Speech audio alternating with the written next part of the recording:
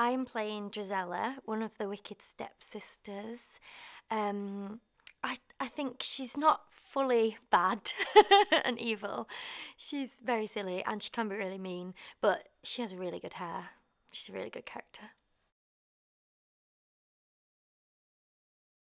Working with Cate has been a ridiculous honour. It's been so amazing, and she's so nice and normal and cool and funny. And I think me and Holliday both made kind of a fatal error in going to see Blue Jasmine the day before she arrived, and we're both a bit like, oh my god, we're in love with her because she's so amazing in it.